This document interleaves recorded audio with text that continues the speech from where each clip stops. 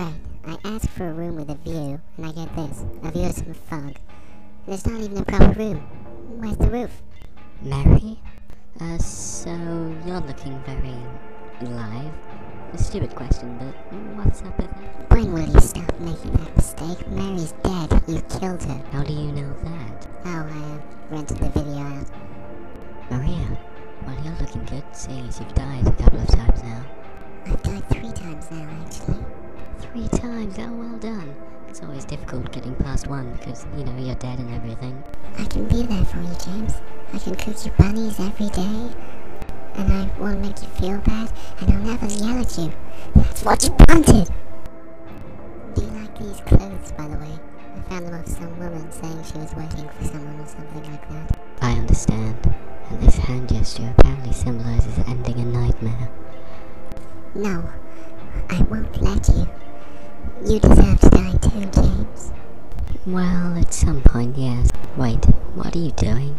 I got it. It's your hair, isn't it? Your hair. You've done something to your hair. I'm falling now in slow motion. Always wants to do that. James. Yes? James. What is it? James. Look, what are you... James. Right, that's it. And then I killed you. Her. It. Whatever it was. Why did I die so many times in that story? Well, I thought it made the story more interesting that way. Look, Mary, about the whole pillow thing. Sorry, you know. I told you that I wanted to die, James. Oh, did you? Oh, phew. That's that over with it. That's why I did it. I couldn't watch you suffer. I mean, it was getting really boring. And that endless coughing as well. I just wanted the pain to end. The pain of the sickness. Well, yes, and the pain of being married to you. But you also said you didn't want to die.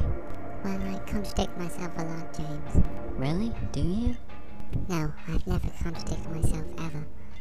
The truth is, I hated you. I wanted you out of my way.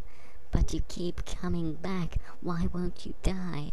James, do me a favor. Go on with your life. That's what I've been trying to do by killing you. And yet you're still here. James, why do you look so sad? I just realized there's no pillow on this bed. Wow, I never noticed how high the roof was.